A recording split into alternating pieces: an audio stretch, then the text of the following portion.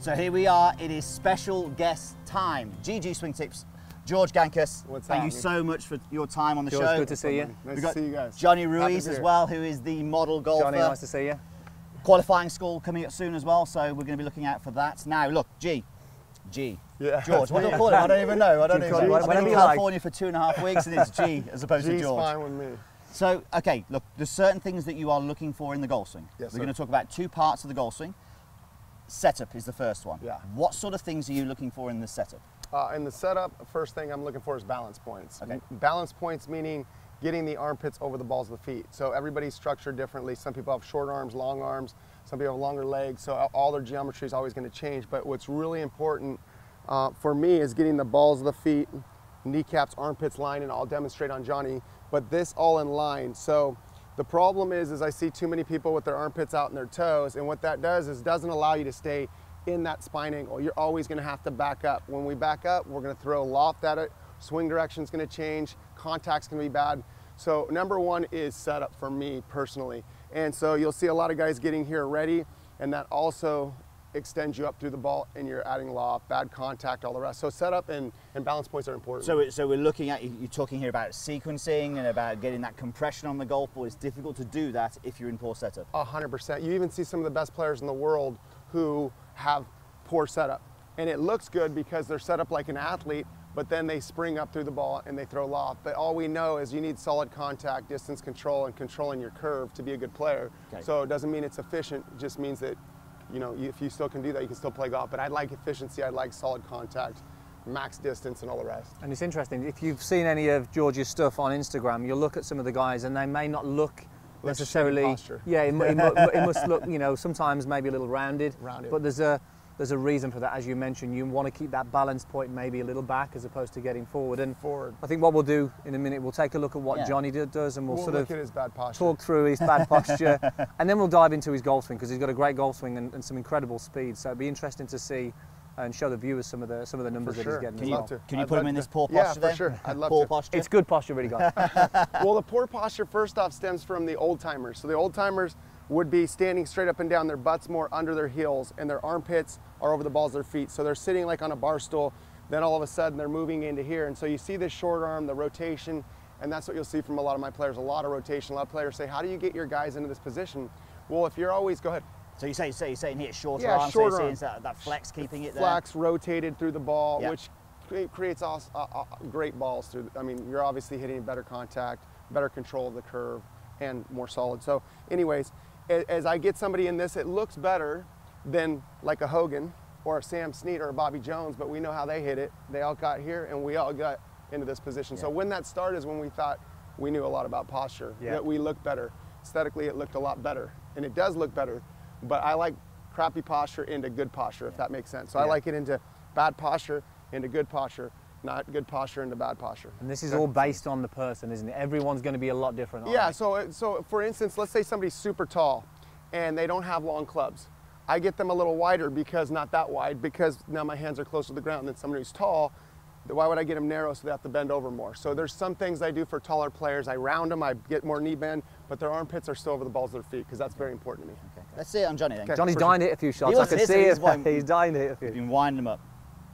Okay, so the first thing you're going to look at is Johnny's armpits here are over the balls of his feet, okay? Now, if you look at his butt is more under his heel, stick your butt back real, right there. Now what Johnny would do is just take it to first parallel. If he set up here and I told him to stay in this posture, he'd fall on his face. So his first instinct would be to hump right under it. And that's bringing swing direction out to the right, face open. So now he's gonna have to do something with his hands to square it up. So that's something Johnny definitely doesn't. So Johnny, go ahead and set up in your setup.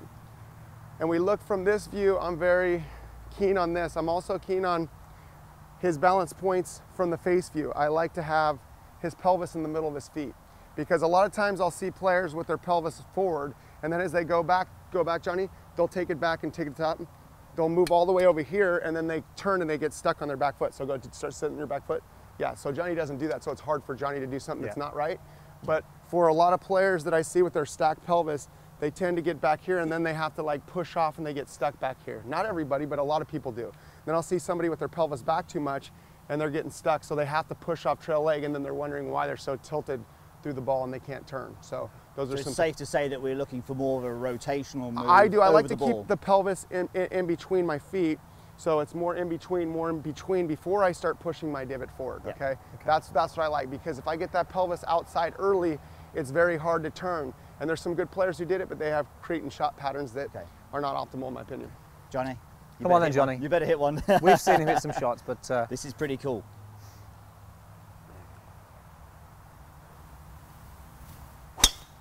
Nice ball. Very nice. That's beautiful. So really, I think doing? the key thing with this then, I suppose, for yourself, you really, the setup is so important for you, because ultimately you want the player to be able to rotate hard, because that's really going to stabilize the face through the hitting area. And if you can get them in a great posture that's going to allow them to do that, then it's so much easier, isn't it? I 100% agree. So I think that if you're not, you're always going to be compensating to hold balance. Yeah. Okay. So you're seeing a lot of guys. I used to push people into the ball and see if they could rotate, and bet they couldn't rotate. So I'd push kids into the ball and they'd be like this, and there's no way you can rotate if you're on your toes. So although from the top, the pressure does go to the outside left 3 toes before it goes to the heels, but if you're constantly moving in to the ball, it's very hard to turn. Okay. So look, setup, absolutely. Just hit one more for us, Johnny. Let's get one more on the go, and then we'll talk about this transition, yeah? Yeah, for sure. Beautiful. Nice. Now Very these nice. balls are limited flight balls, so they're gonna balloon a little bit more than those. Okay. Yeah. What's Good. the spin rate on that? Let's go in spin rate. So let's just go into that. It'll be a little high. Yeah. What's On your that one it was. yardage 2.9 normally, Johnny? 2.9 on that one. But But that's that's the the carry guy number with the driver. Well, no, some of it was him on that. Okay. For sure. Okay. Yeah, he usually doesn't spin it that much. He usually has no spin. Okay. Is that a new driver? No. Hit one more. Last one. Just hit one. Just do you. Beautiful. Now look at the spin on that. Yeah, That's it. that was yeah, nice. a lot better. Yeah. So that spin rate will be about 2,000. Yeah. What is it? 2.2. 22. Okay. 321 total, 172 ball speed, 121 bead. That's okay. That's Swing good. direction 0.0. Yeah, it's not bad. Interesting. Right. Okay. Transition. That's okay. You can live with that. Yeah. So transition. What? Obviously the bit in between the backswing and the downswing. Yeah. What are you looking for? Okay, so let me steal the club, and then I'm going to do it to Johnny first. Okay, so where's the best camera? This one or over We'll this go Get down them the both. line. Get them both. Okay, so if you look at like a player up to the top, they all have different structure up top. Some players go into an external shoulder rotation up top. So they're coming in and they're getting external, and then what that does is that stretches this muscle this way. So I at least see a lot of people who look pretty up here and go into a reverse stretch, which is called stretch short cycle, and they get a little steeper. So I like to set people up into an internal, this being internal, this being external. So when they get internal, a lot of people think you have to be cross, but we also have forearm rotation, so we can still be in a position that looks like everybody wants, rather than being crossed like Johnny, which I don't mind crossed like Johnny, because when you're crossed and you actually don't tug on this handle, it will shallow out, okay? So I show people a lot about if this is on my shoulder and I just turn and I have any width at all, the shaft is shallow. If I actually pull it off and then throw width, that thing's straight up and down. So as long as we don't pull it off the shoulder, we're gonna shallow it out. So I do a little demonstration. Just do that again with that drill actually, because this is a really good drill for people to do at home, isn't it? So of course, so if I just got here and I said, okay, this is my transition, it's more rotational, then all of a sudden I have it here and I did that for real, I'm in this position, okay? If I have any slide, that shaft isn't turning. So now I can manipulate it with my arms and get it here, and that's okay, but the difference is that's not a natural motion. I would never throw a ball like this and then turn. I would actually leave my arms alone and they'd come into this position. So you'll see everybody's palm straight up when they throw, but they're not trying to do that. It's their body's turning, and that's making this thing go into an external rotation. So I'm trying to do it more natural. So you gotta be careful though when you're turning and your pelvis is back here and you start turning, you're gonna be stuck on your back foot. So I have positions of the pelvis in order to create the patterns I want. So I like people a little bit more over the ball and then sitting, and then they can use their body to move through the shot. So they're shifting that pressure a little later than maybe. Yeah, but it's still pressure, still forward, because the left side, I got the pelvis under you, it's not back here, and then they're sitting, it's under you, and then the left side of the pelvis is lower, which means my spine's in this direction, which means I have to have right lateral bend to stay centered here. Then I can push even more pressure. So I'm not trying to push pressure right away, even though it's okay, there's a lot of great players who did. I'm not saying that there's anything wrong with that. I'm just saying it's first off not as powerful. Number two, it's optimal to get the divot forward. So if that's what you're looking for from a beginner, start there, because I do that with a lot of players too. So there's nothing wrong with any of that. But when we talk about straight shallowing the club, for years I've done it with the arms, and now I've figured ways to do it without using hands and arms. So Johnny, go ahead and demonstrate. Yeah, we got a bit hit one, yeah. So we're gonna have Johnny go up to the top and we're gonna do a little pressure drill. So go top. So if you put your hands under here and start down, Johnny, there's no pressure on that shaft, okay? He doesn't put any pressure on my hand. Okay, do it again, Johnny. Go up top. Where's he feeling pressure? He's feeling pressure right here. Do it one more time, Johnny. Come down. So look at where the shaft went. From me leaving his arms up, that shaft went in that position. If Johnny goes to the top and tugs on the handle, tug on it, it's coming down, okay? Yeah. So I try and keep players not pushing or pulling their hands down. What that does is get the hand out on the baseline more, or the arm on the baseline, the hand path moving out, and the shaft going back. I mean, this is absolutely perfect, because if you think about what a lot of golfers will do, especially when they get on the range, maybe not so bad, but they get on the golf course, tee number 1, they're in a competition, suddenly there's a bit of anxiety there, and they start yanking on that handle, 100%. Don't they, and pulling that handle down, and they're in all sorts of trouble. They're never going to be able to replicate the shallowing they're getting on the driving No, range. definitely not. You get it. Well, here's the deal. So if I actually was on a golf course, and I've tried this for years, was where I was like, oh, I look like Sergio. I look like Sergio, sick. And I'll hit the ball okay on the range, but then I got a tree that I got to go under and I got to draw it. And I'm like, should I use this shallowing move to go around this tree and under the tree? Now I'm starting to think about my height. You can't pull that off while you're trying to go under a tree and curve it and all the rest, because we have different shots, half shots. So am I doing a half shot? It's a half 8 iron, you know what I mean? So there's, when do I shallow it, when do I rest? But if I just got here and I use my body the right way, everything happens by itself, and that's the goal. Yeah. We probably mention this every time we talk about starting a downswing. It has to come from the body, it has to come from the ground. You know, as soon as you start with these arms, then you're in. And it's interesting that when people are trying to shallow this shaft, they're focusing so much on what's going on with these, instead of, like you're saying, almost leaving these here and letting this dictate, letting this dictate. You guys both shallow it perfect. I mean, I've seen you guys have beautiful golf swings, and I think more than anything, when you're trying to shallow the club, if you look at it from like a Gary Player or a Ben Hogan said it first. I mean, and we're trying to recreate the wheel. I mean, with 3D motion sensors, we get these and they say that there's form rotation, there's external rotation, flexion, and you know, you got some ulnar. And so when we look at all those things, we try and copy that, we replicate that, but that's all happening as a byproduct of what the body did, not of what our hands are doing. So it's not that complicated, is it really? Well, yeah, it's not that complicated, but we make it, we make it. All right, so I'll tell you what, let's hit one more. Okay. And then we've got something else. Hopefully you guys are getting something out of this. There's some real good stuff here. And we've got one signature move that we want to look at after this. Good ball, Johnny. Nice. Yeah, good strong flight again. Just out of range there, so just hit me another one if you could, sorry. We got the totals, that's good. Yeah, we just lost a little bit there, but it's okay. Yeah, 315 total, 173 ball speed. Didn't get your club at speed. It must have been low. All right, okay. yeah, Trackman says too low. All right, so what's this signature move? We've seen this on Instagram. Okay, I'm going to do it, but I'm not going to hit it because Johnny. Oh, come on, Jay. Oh, if I hit it, man. You guys want to see me hit one? Okay, there we go. So my first thing I do is I've always did this as a drill when I was a kid. I'd turn and then I'd actually swing. Now, for me personally, I was a bad driver of the ball. The reason I was a bad driver of the ball is because I'm a good iron player. And the reason I'm a good iron player is that I'm a little bit shorter and I get into it and I get in the ground. And with the driver, I did that. I never got a full turn. So I'd be coming in with too much angle of attack and I'd be hitting obviously too much down.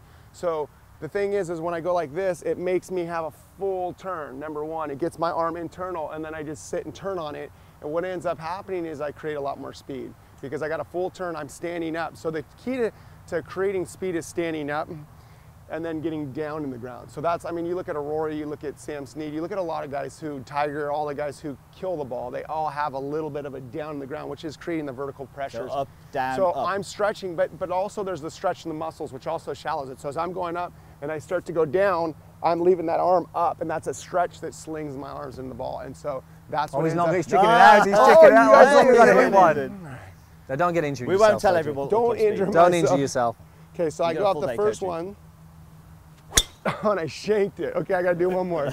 That's still pretty high. 117, first shot of the day. Yeah, 117? 117. First shot of the day. I doubt that was 117. Okay, so we're going to go one more. And I shanked it again. I got one more.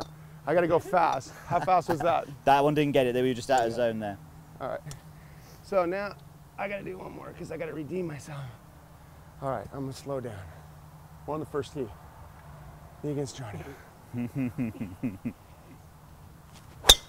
Okay, I snap hooked all three of those. Yeah, 117. These are pretty good. These are first shots of the day. First shots of the day. First shots of the day are terrible. Sorry, guys. Johnny? I hacked for Johnny, let's see it. Let's see it. Let's see it. Yeah, come on, I want to see this move. So Johnny will do it better than me right now. 120 for Johnny normally when he's doing this. I'm just going to make sure. About 126. So that's what, yeah, 120 when he's doing a normal swing, maybe. Yes, I'll just give yourself some space a little Johnny, bit there. just come over here a sec. I'm just going to ping you in here. So that's the only way we can get Johnny to go up. Get your tee height again there, sorry. All right, we're looking good, we're looking good. How far is that, 25? 126. 126, let me see. 182 ball speed. Always get back in there. Okay, so the instructional content is now finished. This is ego time. This is for me against Johnny here one time. I'm gonna hit one more. Ego time. This is ego time. Oh, I can't hit your driver right now. What's that? 117? 132. No, just out. All right, look, guys. We want to see you try that afterwards. We'll definitely do it after. Yeah, we'll do it after. Okay, guys, look, fantastic. Come in here, G. Okay, come look, back it's been. There's a lot of information there, but I think what it is, it's really important that you get a couple of things out of that. How important your setup is from what we're looking at from George. Go and check out some of his stuff to see obviously more details on this. But I think the main thing for us, Andy, is when we see people starting this downswing and they're yanking on the club, whether it's anxiety or it's just a poor learning almost, that is so damaging to your game. So just think about how you can leave the arms up, yeah? So think of all these different ways that you can of leaving those arms up. Leaving them up, but when you leave them up, don't leave them up by going like this, okay? So leave them up and keep your arm under you, okay? And then that'll spring. And don't leave them up by going like this, because that's what a lot of people, I'll see them. I'm leaving them up, and then you're stuck, and that's what people talk about. Maybe come and see him for a lesson. You'll get some hands on. But also, I think the key thing is as well with setup. Maybe worry less about how it looks and get yourself in a position where you can function. I think better. That's the key 100%. thing. So don't worry so much about making it look pretty. It's got to work, and the balance point has to be right. So I tell you what we're going to do. We're going to do another video straight after this, and it's going to go straight onto meandmygolf.com, and we're going to go through 2 of George's best drills that are going to help you with that transition and maybe with the setup. Cool. Also, George, if the guys haven't seen you, where can they find out a bit more about you? We'll put the links in the description down below. Yeah. If you want to find me, you can check me out on YouTube. I give a lot of info out there. Instagram, obviously, a little bit on Twitter, and then I have a membership, GG Swing Tips membership site. We'll put that all down below in there. And if you want to book a lesson, you have to book through Aaron Smith? Through Aaron Smith. Aaron Smith, yeah, exactly. He's the man. Okay, guys, leave any comments and questions down below, and good luck to Johnny this season as well. Thank you, guys. I appreciate it. Johnny. Thank you. You guys are awesome. Thanks. Good stuff, Johnny. Good job, Johnny. Well done.